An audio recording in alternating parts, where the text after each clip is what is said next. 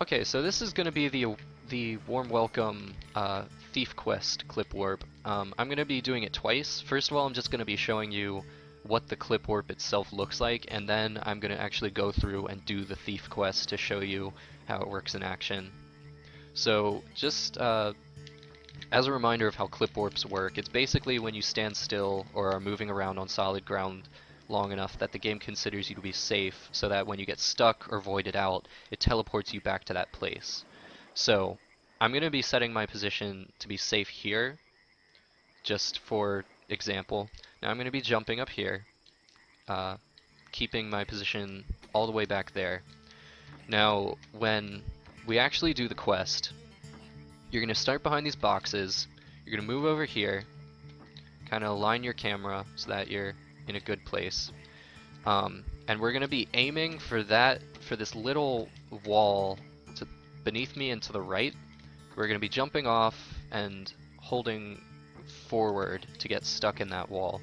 Now, it's important that you jump off and like not walk off, or else you won't get stuck properly. It's also important that while you're falling, you don't hit the edge of this little boardwalk I'm jumping on right now.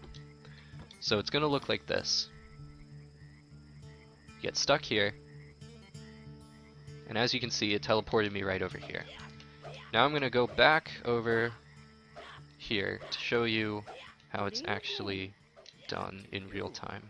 So you talk to the master, start the quest. This is pretty much always going to be the first thing you do in the level. So you come straight to the master and you're going to talk to him to start the quest. So you don't have to take the upper level, it's a little bit faster. You can just walk around if that's easier for you. Now we're going to be setting our clip position here. So you want to stay here, and then jumping, jumping, jumping. Pretty much never stop jumping.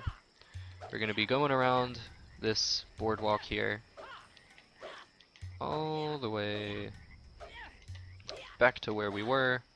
It's just a different way of getting there. One thing to note, there's going to be a cutscene halfway up this ramp here, so make sure you skip through that so you don't lose your position. Go invisible, because there's going to be another cutscene up here that you're going to want to skip through. Alright, so one thing to note is your camera's pretty much locked until you move out. So now I can move it. Another thing to note, that dialogue box that just appeared on screen, you want to make sure that that is off screen before you attempt this. So there you go. Now we're over here, we press B to lower the bridge, and if you're doing the fast route for this level, you would go back to the beginning and do the save jump for the black arrow.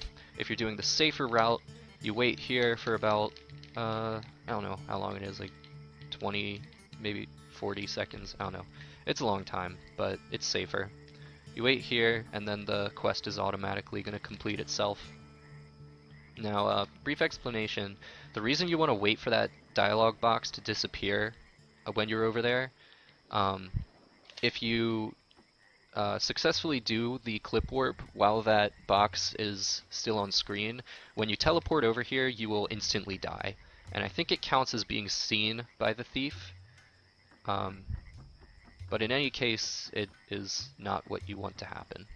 So I'm going to wait here just long enough for the thief to show back up. He's completely deloaded, by the way, like, there you go. So he shows up and the quest ends, but we don't have to actually do any of it. So there you go. That's the thief quest.